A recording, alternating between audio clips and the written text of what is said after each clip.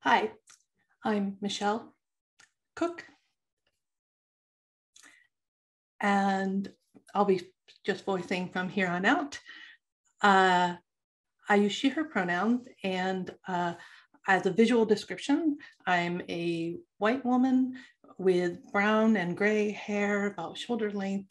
I'm wearing a black shirt with patterns on it and a black sweater, sitting in my blurred home office. And I'm a professor of geosciences at the University of Massachusetts. And so I really want to thank the Academy for putting together this important series of talks, and also for giving space for this complicated issue of field accessibility. And I'll emphasize, as other speakers have in this series, that my point of view is mine alone based on my perspective. And I'm very excited that this recorded talk will be adjacent to the talk of Dr. Marshall, who's done incredible work on making field trips accessible. This image that you're seeing here on the left is an artificial intelligence art created using the words of this series, the leading practices for improving accessibility and inclusion in field and laboratory science. I thought it was an interesting interpretation of those words. Also, I'll point out I'm using real-time auto caption, which is built into PowerPoint. You can also access the transcriptionist produced captions if you click the button at the bottom of the screen. I'm including the real-time captions just to show that it's really easy. With a click of a button, you can get real-time auto captions for any presentation. Although I'll also point out that they are prone to error and greater error than a human transcriptionist. So if someone ever requests caption, you should always honor that by hiring a transcriptionist. And of course, if someone requests interpreters, you should hire an interpreter. But for all other presentations, why not add real-time captions to every presentation? So there's my plug for that. So I wanted to start with what perspective I have to share. I mentioned that I'm just one person, and so I wanted to tell you some of what I've done in the past that has led to my current perspective on accessible field work, especially in geosciences. When I was an undergrad, I was a teaching assistant who was asked to work with a blind student who had enrolled in the introductory geology class. So I was a senior at the time, and she was in the class, and it was clear that the lab and field trip materials were not going to be accessible to her. So the professors hired me to help her out. I guess he was thinking, put the deaf one with the blind one. I don't know, not sure what his reasoning was there. But in the course of that, I had no structure, I had no resources. We just kind of worked through things together, and I learned a lot. We tried things that didn't work. We changed, we pivoted. I learned a lot from her about what works. And I recognize now in retrospect that that was actually a really great experience, an opportunity for me, because I wasn't the instructor. I didn't really have preconceived notion on the way that she should learn things. And so it became more of a partnership of working together to learn the context. At the time, it was a little overwhelming, but I see it now as a great opportunity. Then when I was in grad school, I was involved in a project to adjust introductory geology field trips to be accessible with folks with mobility impairments. So I was involved with the disabled student group on campus and became friends with folks. There's an image here on the left. It's a black and white picture, and it shows 4 people. 2 are sitting on the ground next to a bin full of rocks. There's 1 person sitting in a wheelchair, and then there's 1 person standing, leaning over, and that's the younger version of myself who's standing and leaning over and picking up a rock. And one of my friends who's sitting in the wheelchair in this picture told me at the time, we were talking about what I was studying as a PhD student. And she said, geology sounds really interesting, but I would never take a class because it's inaccessible to me. And I was like, well, heck, we need to change that. Like, this is ridiculous that you can't be on the field trip. So with her guidance and help, and also the guidance and help of two grad students, one of whom is sitting in this picture. He's wearing the plaid shirt and sitting next to the bin of rocks. And him and another grad student, we redesigned all of the introductory field trips to be accessible. And it was successful in that my friend sitting in the wheelchair here, she ended up double majoring in earth science. So in that way, it was incredibly successful. It was also unsuccessful in some key ways, in that once I graduated and the other grad students graduated, they went right back to the old field trips and abandoned our plans and our new curriculum. So, but another benefit, so coming back to successes, another thing I learned through this was how to advocate for change and how to advocate for making things accessible, because we got a lot of pushback in this project, and seeing how it wasn't sustainable also taught me a lot about access and these efforts. And I do have a note here under the picture that this was published in a paper. I think this is the first paper about accessible geology field trips in geosciences. So another sort of opportunity I had was once I landed here at UMass and was pre-tenure, focused on doing my research and building my research record, I saw that NSF had this proposal opportunity called a career proposal, which blends both your research and some form of outreach. And it was fantastic timing for me, because while I was sort of going with my research, having this opportunity allowed me to do some outreach, which was to lead 3 field trips for teachers and students at 7 high schools for the deaf around the country. They were from all over. And we did field trips in Utah, New England, and California. And on the left is a photograph from Arches National Park. And there's 2 people in the foreground. One is younger version of me, no gray in my hair there. And one of the students wearing a baseball cap. We have our field notebooks in front of us and colored pencils in my left hand. Students also holding his pencil. And I'm signing left. I don't remember what I was saying, but I was probably giving the student some feedback on his sketch of the faults that we were sketching outside the park.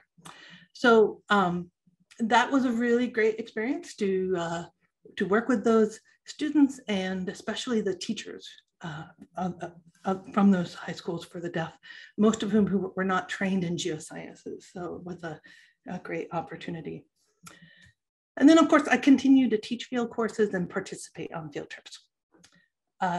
And so I provide this just as a context. Where am I coming from? So that's kind of where I've developed.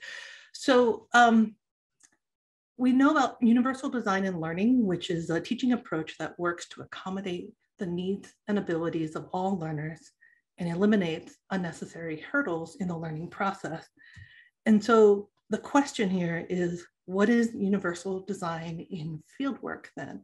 A lot of our efforts to make field trips accessible tend to fit more on the retrofit approach side rather than the universal design side. We aren't necessarily, especially pre-pandemic especially, we weren't necessarily designing field trips to be accessible and designing that learning that would happen in field trips to be accessible, or the research to be on fieldwork to be accessible.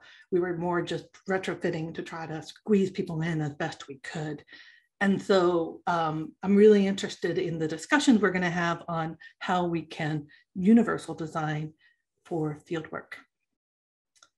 And so in thinking about this, I assembled 5 obstacles that I saw for accessible field experiences, be they research related or teaching related.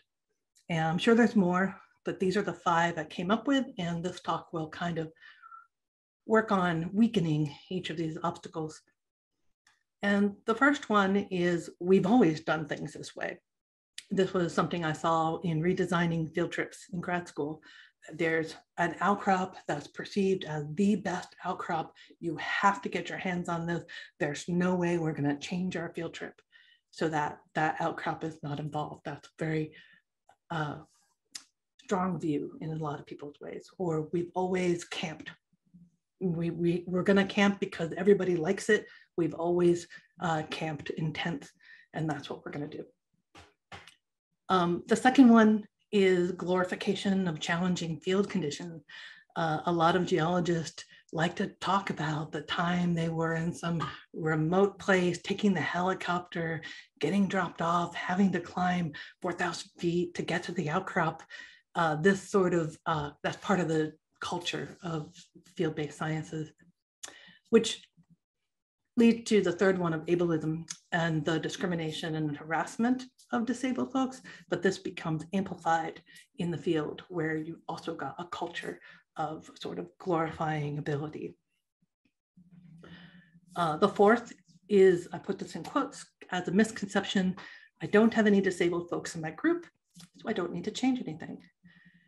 I would say you don't think you have any disabled folks in your group, but you probably do.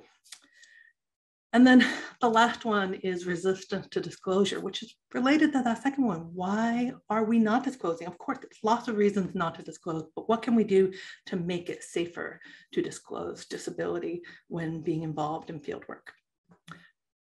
So these are probably not new to you. I'm going to sort of go through and by the end of this short talk, have given tools for how we and approaches for how we can weaken these obstacles.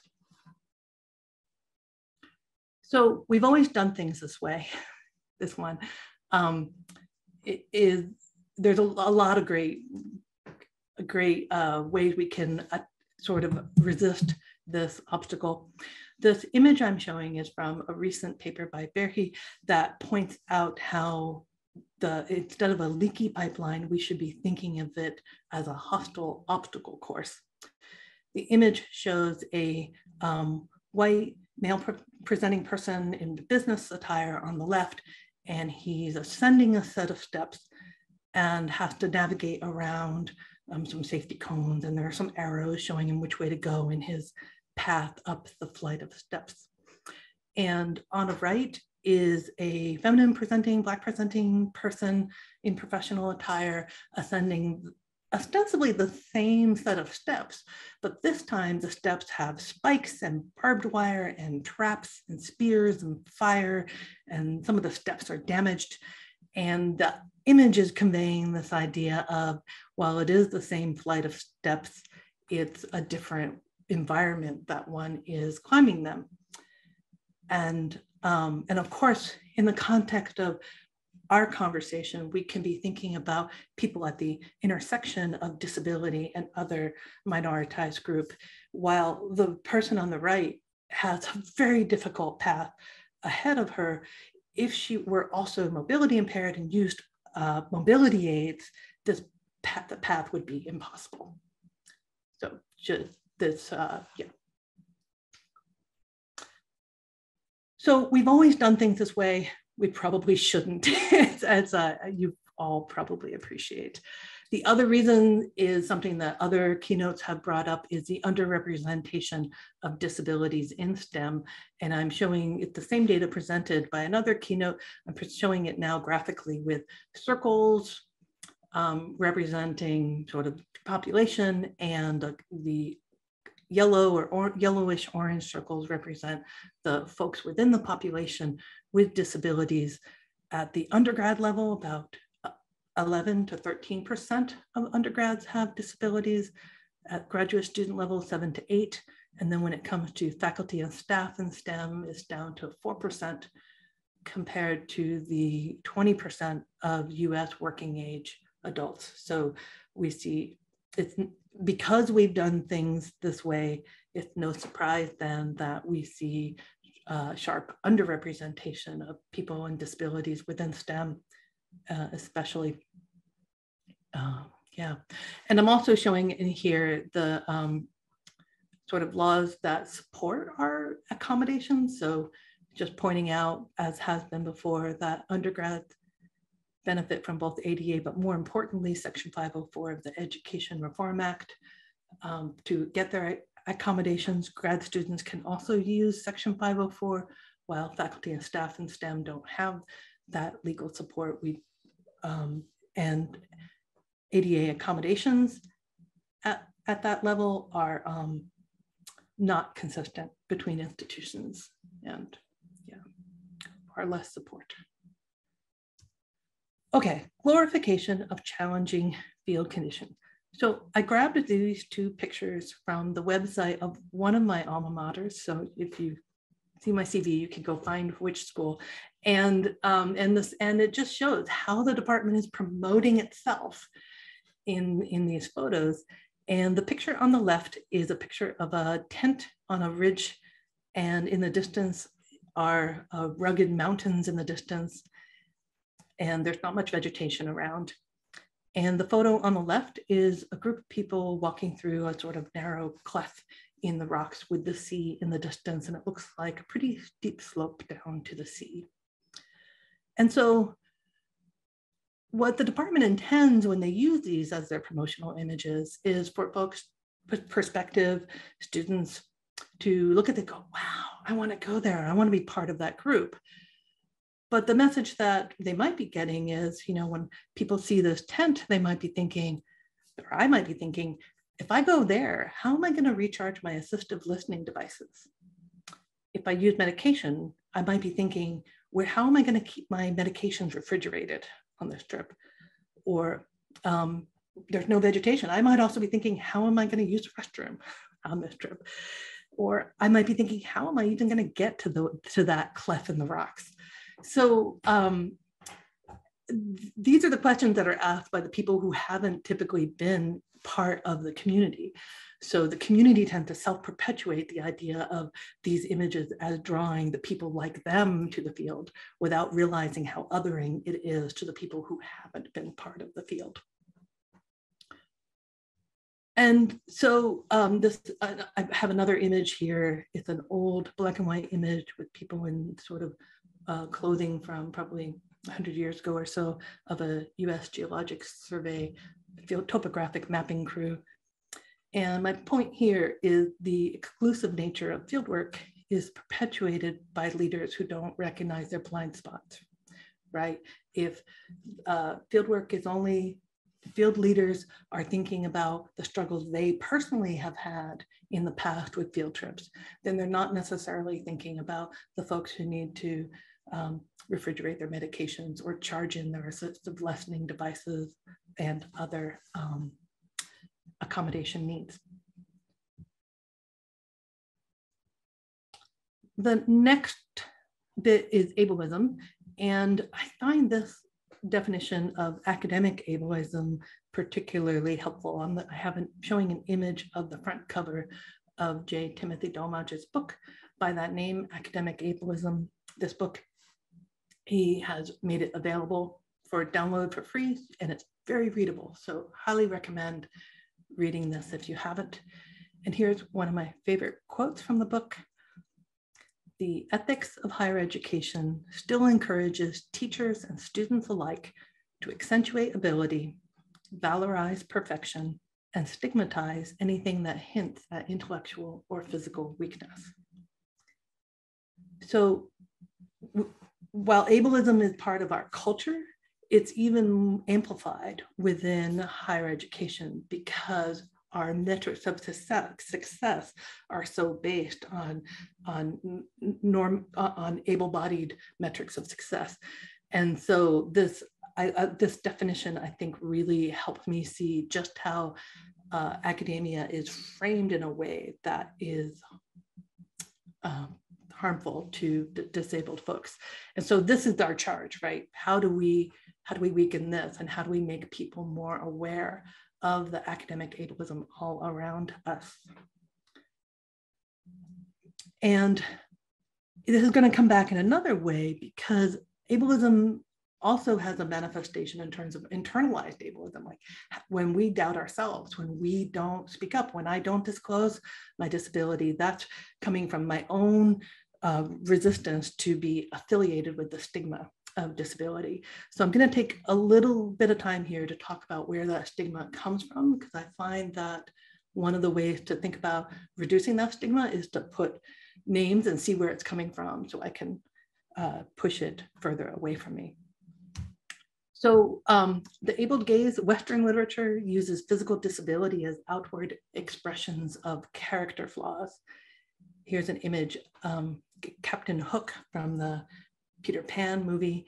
And so that's just one example. The bad guy doesn't have a hand and instead has a hook. And this is both an outward reflection of his character flaws. We see this all the time. It's everywhere in our culture, this othering of disability. We also have that Judeo-Christian religious texts teach that affliction comes from sin or deviation from righteous behavior. And disabled folks like me encounter that all the time. What's the first question we get if we disclose our disability? What happened to you? How did that happen? And people want to know, what did we do wrong? Who made the sin? Where's the deviation from righteousness? Maybe not sin and righteousness, but they want to know what happened. Sometimes stuff happens and there's no reason for it. And people don't recognize that question as a microaggression. It's really coming from this idea that somebody must have done something in order for a disability, someone to have a disability. So both of these promote the stigma of disability. Both of these aspects are around us all the time in the US. So we're not gonna change all this, but what we can do is just recognize it when it comes up. When someone asks us, what happened to you? We can say, oh, there you go. You're trying to figure out what original sin might have caused this. Kind of helps keep that stigma at a distance. All right, here's a difficult one. This is the charity model of disability, and I'm showing a video clip that's repeating. It's when Joe Biden was on the presidential campaign trail and he encountered a male presenting disabled person who uses a wheelchair. The person is wearing a t-shirt that says, "Without communication, there is no freedom." And Joe Biden is leaning over and stroking his neck and saying, "Your disability does not define who you are." And this is very difficult clip to watch. I believe the Joe Biden campaign got a lot of criticism from the disabled community from this, and they recognized that it was not a great move.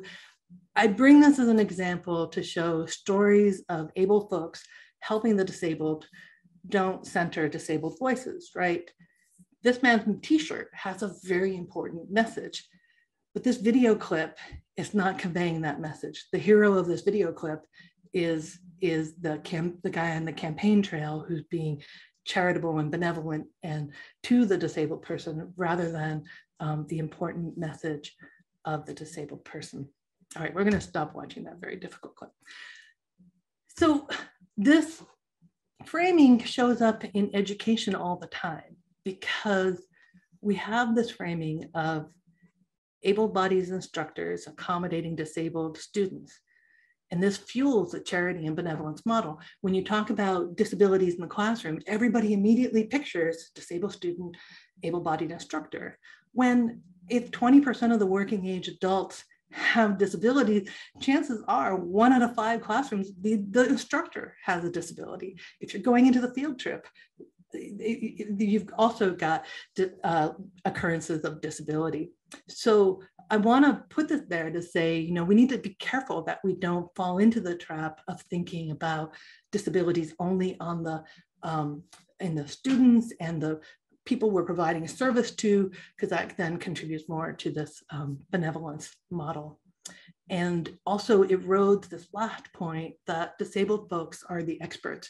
If we go into a field trip thinking, oh, there's a person with a disability in my trip, I need to provide accommodations and service to them, and we fall prey to putting on that benevolence role on ourselves of being the good charitable person, we have now not centered the expertise that they bring to this conversation. They're the experts at what they can and can't do. They're the experts on what can work and what might not. And we need to really let go of trying to be the do-gooder in this approach and really see it more as a teamwork between not just the field trip leader and the disabled person, but even the whole field crew. So I'll talk some more on that too.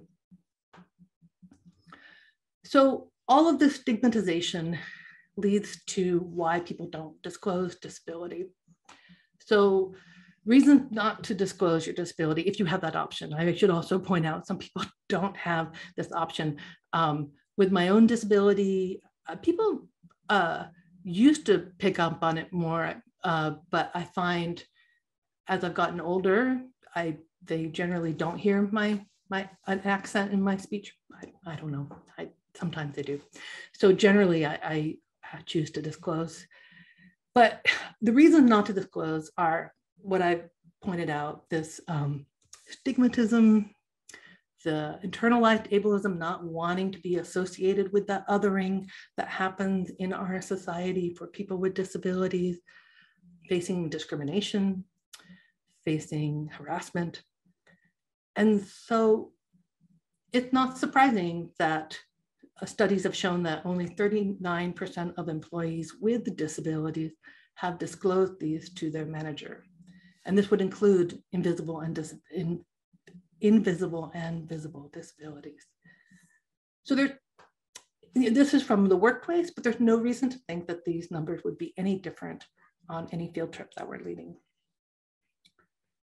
The benefits of disclosing is, well, firstly, you can get access to accommodations. That's the first thing. And then also a secondary one is a possible sense of belonging within the CRIP community. So there's a lot of empowerment that can be gained from sort of joining with people, other people in the disabled community, and recognizing our common lived experiences. So disclosing, even before you get to the point of deciding whether to disclose or not, there's a huge challenge of diagnosis. You can't get accommodation unless you have diagnosis. And the thing is, having a diagnosis is privileged. Within the US, whites with learning disabilities are far more likely to have a diagnosis than Blacks with learning disabilities. Disability diagnoses take time, they take money, and they take advocacy. It can take years sometimes to get a diagnosis. Learning disability, it can take hundreds of dollars for the test. And then once you have a diagnosis, access to resources is far from equitable. Until I got my current job at the University of Massachusetts, hearing aids were never covered by insurance. This is the first time, and they're not 100% covered either. But I got this job, I couldn't believe it. What? You pay part of hearing aid cost? Do I need my hearing aids for my job? Absolutely. Can I do my job without them? No, not at all. But yet it was never covered by insurance. In fact, it's why I was diagnosed in kindergarten, when a kindergartner teacher noticed that when she spoke, I stopped playing and watched her. And I'm really thankful that she was well trained to recognize that as a sign that I was speech reading her. And so she recommended I get tested. But my parents couldn't afford hearing aids at that time. So I had to go till a few years later till I got my first hearing aids, which my audiologists now are shocked that that would happen. I like to think it's better now and that there's financial resources. And mine is just one story, but I just want to say, like, you can't assume that everyone has access to a diagnosis if they need it. You can't assume that they have access to resources even with that diagnosis. Okay, so another point is spoon theory, or sometimes also called disability tax, or sometimes also called death tax. And it's the idea that disabled, mad, and chronically ill folks spend time and energy navigating their day. The analogy of you have only so many spoons that you start out with in a day. And each time you need to spend extra energy navigating your world, you're taking a spoon out. And this is all just, waking up, getting where you need to be, getting dressed, eating, managing conversation. And this is before you add the significant challenges of field work to the mix. And so the example I have here is the listening fatigue for myself. I noticed a few years back that some days after work, I was just wiped out. I'm really useless in the evening. And so I started tracking, oh, how many meetings did I have that day? And so I started tracking how many meetings with hearing people, listening meetings I had versus how fatigued I was. And through this process, I learned that for myself, I have about 3 hours of listening each day that I can do. And if I do more than that, I run out of spoons. And so this means that I can need to think about how I manage my day. Now, if I'm in the field, working with a field crew all day, that's more than 3 hours right there. So by the afternoon, I'm done. But the field trip keeps going to the evening. And so what happens is just running on fumes and becoming really run down and exhausted is a typical experience for me. This is not unlike what other folks will need to do who need to manage their own health and their own accommodations. We're all kind of putting in that extra labor on top of getting to the outcrop and participating and the energy that our able-bodied mind folks are participating in the field trip. So this is an interesting thought then. So how do we build into field work the breaks and the downtime and the recharge that people will need and that able-bodied folks would benefit from as well?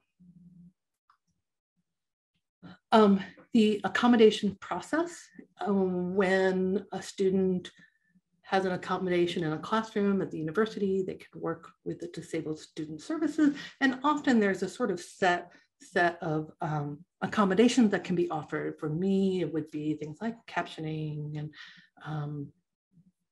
and maybe using a microphone and things like that. When you go into do field work, the situations are really unusual, and the plug and play accommodations that work in the classroom don't necessarily work in the field. The disabled person, unless they have experience with field work, they might not even be aware of what is expected of them. So they can't even always articulate how their needs will be best met.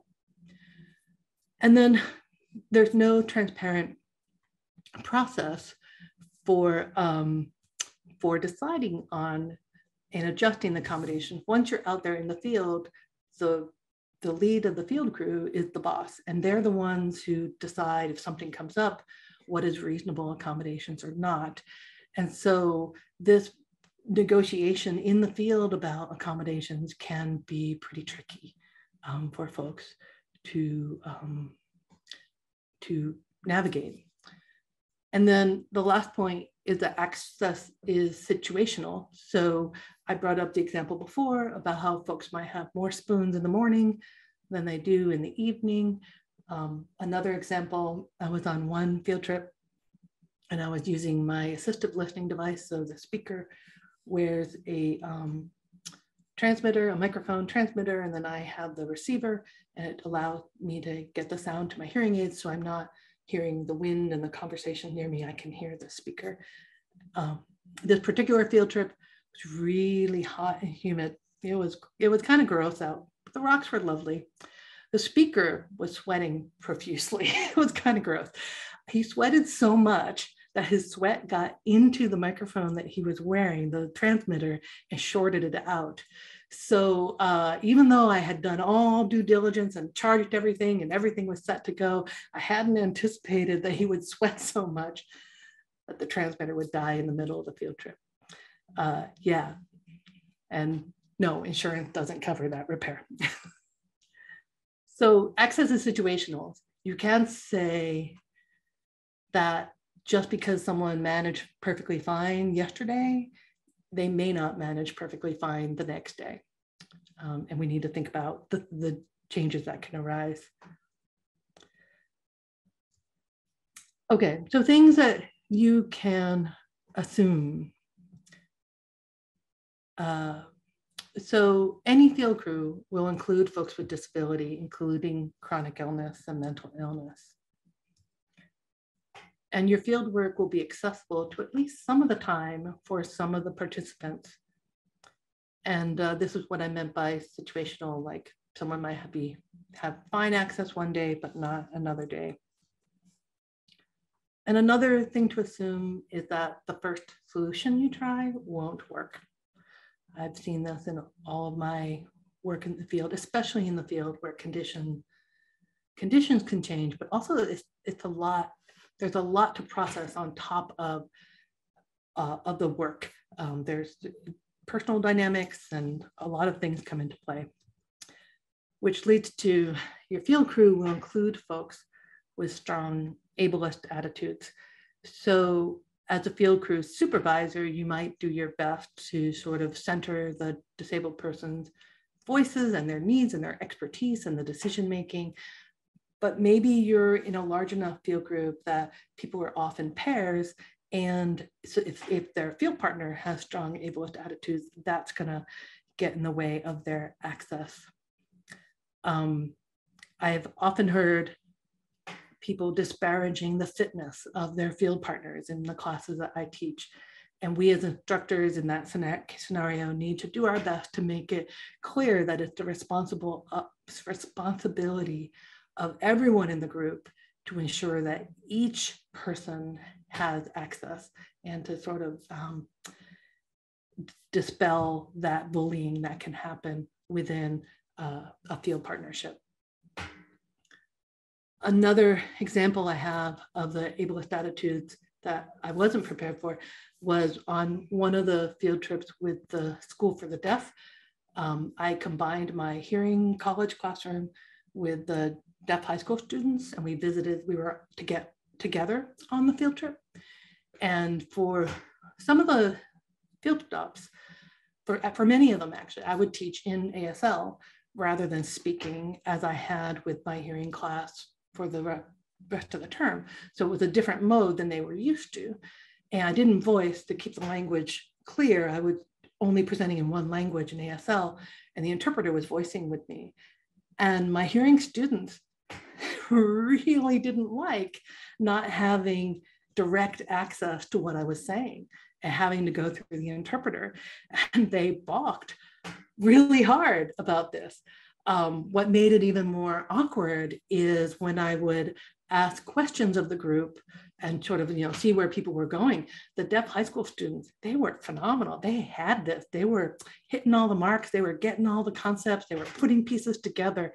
And my hearing students were lost. Keep in mind, these are hearing college students who've already taken 3 years of geology compared to high school students who are just learning it right then. So, so they were a little embarrassed by that too. And, in retrospect, I see now that they just weren't prepared. I didn't prepare my hearing students well enough to be in that position where their language wasn't centered in the teaching.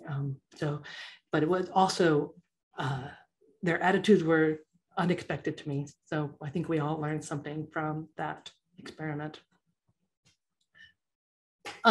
Just a few more points here. I mentioned before that retrofit versus universal design, that retrofit is kind of goes against universal design in that with retrofit, we're saying, oh, there's someone who needs me to do something different. Okay, I'll jury rig this solution, versus really thinking about how to design a field trip that is, by the way it's designed, has built-in flexibility to accommodate the situations that come up, being ready to pivot for other solutions. And so this idea that accommodations are traditionally provided through the lens of the medical or functional model. So with a retrofit, you're looking at what's your diagnosis, what can you do, what can't you do, and you're looking at that functional model of disability. Whereas if you move more towards universal design and centering disabled voices, you can move more to a cultural and social model where it's not that the person needs fixing, but that the field trip and the way it's built needs to be adjusted to be more accessible. I think, yeah. And then this last point I wanted to bring about is what I call cripping the lab and field and classroom too. A radical shift happens in how we learn and research when the classroom, lab, and field trip are led by people with disabilities and center experiences, body, minds, and movements that are outside of the norm. In the background, I'm showing a normal distribution curve. And I'll share an example of this. So on one of the field trips that I led with the deaf students, with high school students, we were measuring the orientation of a particular plane of the rock. So the rock surface will be here, and we take out a compass, and with the compass, we take a series of measurements that then tell us the orientation of that surface. Is it straight up and down? Is it dipping off at an angle? Is it pointed to the north? Is it pointed to the south? So there's measurements we can take to basically define that plane in space. And I teach this to my hearing students, college students as well. When I teach it in spoken English to my college students, it takes them a couple hours really to master this technique. We have to explain it, we have to practice it, we'll work on it, I coach them. And I had an interesting experience where teaching the deaf students in ASL the same technique, I was able to harness with ASL the spatial grammar that's built into ASL. I was able to say, okay, that way north, we're gonna measure angle clockwise from north, and I could indicate it with my hand, and I could show how the compass would then take that measurement, and I could talk about measurements from horizontal and demonstrate it in ASL. And they picked it up so quickly. They were taking measurements within a half an hour. Actually, within 20 minutes, they were taking measurements. And then I did a little coaching, and by a half an hour, they were taking reliable measurements. I'm not going to say that those students were exceptional. They're all great students. There's no difference in the way they think. The difference was the way it was taught, right? Because I was teaching in a spatial-based language, and they were receiving it with that context, they could learn it faster. And so are there ways then that I could go to my hearing students and start using, obviously they don't know ASL, I'm not going to teach them ASL, but can I use gestures? Can I get them using gestures as a way to facilitate their learning of the measurement techniques? This is something I'm definitely trying in my own teaching. And I use it as an example of this shift, right? Why teach it the way it's always been taught? If we start to look at other ways to teach, we might end up teaching it better. If we look at other ways to do field work, we're going to end up with better field work, kind of. And the key to that, I think, a key to that is to center the experiences of disabled people in the field, in the lab, in the classroom. All right, I'm going to come back to this slide from the beginning that talked about obstacles to accessible field experiences. I've tried to provide in this talk some ways to kind of erode we've always done things this way, the glorification of challenging field conditions, ableism. I don't have any disabled folks in my group, so I don't need to change anything. And the resistance of folks to disclose their disability. In this talk, I've tried to provide some approaches and strategies for eroding these obstacles, and I look forward to the panel discussion where we can talk about this some more. Thank you.